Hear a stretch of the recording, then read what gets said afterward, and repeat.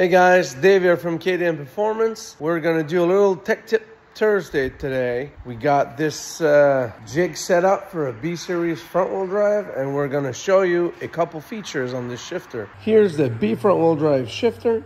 So this lever right here is made to disengage the 232 lockout, which is this block, and the fifth and reverse lockout. The way you adjust this is by screwing in or out these 4 set screws. The bottom one are your 1, 2, 3, 4, 5, 6 gate. This set screw blocks the shifter from traveling over first and second. That set screw blocks the shifter from traveling over the fifth and reverse. If you daily drive your car and you do not have a dog box, you might consider removing this set screw and that one.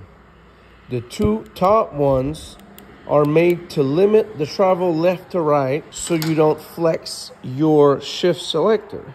See, I'm gonna pull it in.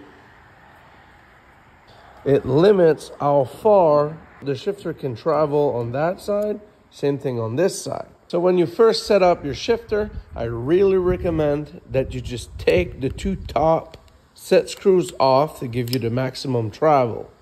The way I like to set it up is once it's going nice in first gear, I'll go in and I'll just put the set screw and turn it like half of a turn so it doesn't just flex on the selector.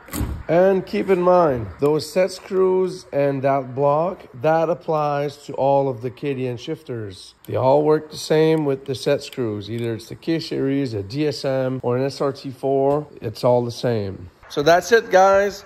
Just a little tech tip Thursday. We're gonna try to do this every week to get some more knowledge out there for you guys.